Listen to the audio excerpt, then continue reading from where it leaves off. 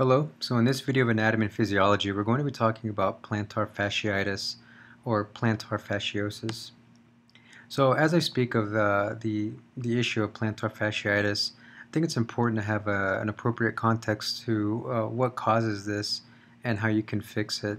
So we're going to take a look at the muscles that are inside of the foot. These muscles all help to stabilize the plantar fascia, or basically the whole foot, when you're walking and running.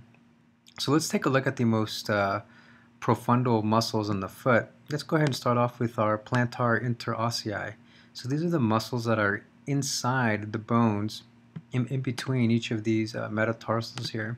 Okay, so let's look at the dorsal end of the foot now, and as you might imagine, the dorsal interossei. So again, these are the real profundal muscles in the foot. And we have here now our third layer of muscles. I should mention that there are 4 layers of muscles, and we're starting from the deepest layer to the more superficial layers. So the next layer coming up, we're going to just discuss a few of these muscles here. So this is your flexor hallucis brevis. Okay, so these are all flexor muscles that bring in the foot, that curl it up. Okay, your opponens digiti minimi, your adductor hallucis. Now these are your flexor muscles. Let's take a look at the extensor muscles. Okay, let me bring this down a little bit. Okay, these are your extensor digitorum brevis. And then moving your big toe is your extensor hallucis brevis. Okay, in layer number 3, we're going to talk of just a couple of muscles here. This is your quadratus plantae. Okay, and then your lumbricals. So now the most superficial layer of muscles. Okay, these are the muscles for me that when I don't even have to have plantar fasciitis to feel these, because after a long hike or a long run, these are the ones that are typically the most sore for me and that need to actually kind of massage out. So here you have just above the plantar fasciitis or plantar fascia, you have your flexor digitorum brevis. Okay. Then you have your adductor hallucis. This is on the medial aspect of the foot. Okay.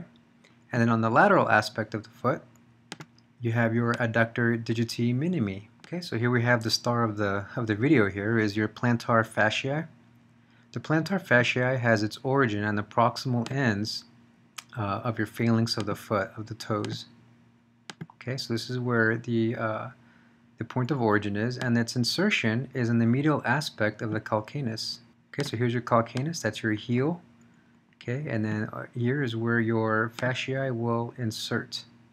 Okay, so the muscles that I've mentioned before, and with the plantar fasciae, these are all the ones. Well, you can also include your Achilles and other muscles in the legs. This is what helps stabilize the foot. This is what you would call the arch of the foot. Okay? So when we do biomechanical studies, it's been shown that 14% of the overall load that your body takes in, your weight or whatever you're carrying, is taken up by the plantar fasciae. So as you can imagine, this particular anatomical feature, this connective tissue, the collagen, it takes on quite a bit of a load and punishment throughout the day as you're walking around, carrying stuff, running, jogging, hiking, playing basketball, you name it. In cadavers, when this particular tissue has been stressed, to see how much stress it can withhold, whenever it has ruptured under stress test, it's typically ruptured on the proximal end of the calcaneus, right about here. So, coincidentally, this happens to be the location of the most intense pain when somebody gets plantar fasciitis. So, this shows how this aspect of the plantar fasciae structurally is the weakest and usually ends up having the most stress and strain when you have this injury. So in conjunction with your Achilles heel, all these parts of the foot, of the lower leg, aid in conserving energy. They work as springs, so when you're running or walking, they tighten up and then they coil, and then they allow the person to propel forward. So your Achilles, your plantar, your hip flexors, all of these ligaments, they work as a spring to provide the energy needed to move forward. So if all of these components are working properly, you'll have less activation of muscles, you'll have less stress, strain in the muscles, and lower risk of injury. Proper biomechanics show that up to 70% of the energy that is used when you're doing one of these activities is actually returned via the stress contraction reflex. So the cause is not completely understood, but understanding the physiology and the physics of the foot and how it works when somebody's running gives us hints as to how this happens and how one can prevent such an injury. Overstress, overstress of the tissue, weak foot muscles like the ones that we've described in this video, poor running biomechanics. So the plantar fasciitis, fasciitis gives an indication that it might be a swelling or an inflammation of the tissue, but that's not necessarily what's happening. The more accurate term would be plantar fasciosis. This indicates that the tissue is not inflamed, but it's actually a degenerative tissue issue.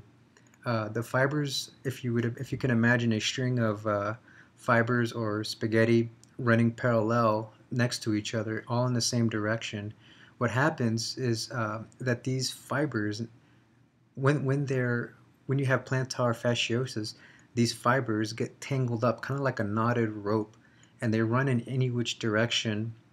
And this is mainly the cause of this uncomfortable sharp pain that you feel at the bottom of your foot. So one of the issues, or one of the causes, as we mentioned before, with plantar fasciosis, is countered. It's a little counterintuitive and counter to what you may be hearing.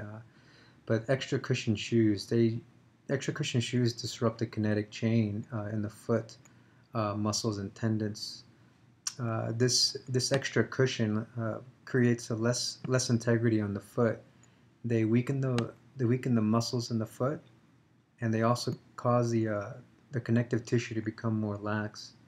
And again, this lessens the integrity of this foot when you're running or walking, especially running or hiking when you are putting a lot of stress on those ligaments. And if they don't have the proper strength, then you're going to have strain and pain and discomfort. Orthotics disrupt the kinetic chain of the foot, starting with the big toe, because orthotics typically are pretty stiff and they don't allow for the proper flexation of the foot, causing the ligaments to stretch like they should and the muscles in the foot to be worked. So, you might even run with if you run with high cushion shoes or orthotics, you can be running many miles on the road or on the trails and still have a very weak foot. So running properly, if kinetic chain is working properly with your Achilles, your plantar fascia, your foot muscles, your leg muscles, all muscles and tendons are aided, and you're running with the most efficient running economy. So things like rice, as we've heard before, and fixing plantar fasciosis, your rest, ice, compression, elevation. Fixing plantar fasciosis, you're going to have to take a counterintuitive approach to this, actually unbracing the foot, taking off the orthotics, re-strengthening, and walking on the foot. Now, getting back on your feet is actually the best thing you can do for plantar fasciosis. Now, that doesn't necessarily mean running, but at the very least, walking on your foot. That way your foot can regain its range of motion, and your muscles in your foot can regain their strength as well. So again, if you go back to what we said earlier about plantar fasciosis with the ligaments, with the connective tissue getting all jumbled up, stretching that foot and walking in a normal biomechanical way can lengthen these ligaments, these tendons, and cause them to run back in their normal direction, causing less discomfort. I know for myself, this past summer I had plantar fasciosis, and it was pretty bad. I gave myself a good day and a half rest, and on the second day I went back up and I ran up Mount Si in the Pacific Northwest, and about a mile, I was feeling discomfort on the heel for about a mile, and then after a mile, now I was walking really carefully, very gingerly, but going up Mount Si, a mile into the hike, the pain just completely disappeared, and I was basically uh, speed walking the whole way up, and I made it up in about an hour and a half. So again, lengthening the foot, walking on it. I don't recommend you go and hike Mount Si, but I know for myself because I know my body. I listened to it very carefully, and I knew that if after a mile I felt more discomfort or the pain got worse, then I would definitely walk back down. But like I said, it just completely disappeared, and then after that, I didn't feel the pain again. And about 3 days later, I went back up Mount Si and didn't feel a thing.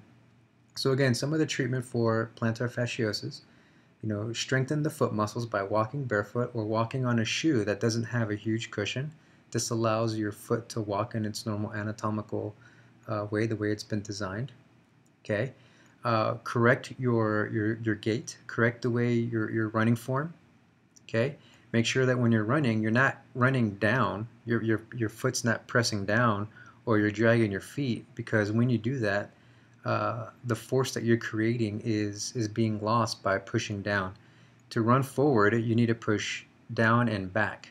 Okay, this is common physics for running straight or running in the forward direction. Okay, stretch the soft tissue by walking, massaging it, and be very careful, because one of the most common error is overstretching the plantar and creating more stress on the ligament or on the collagen fibers. So be safe when you run out. Be careful. Listen to your body.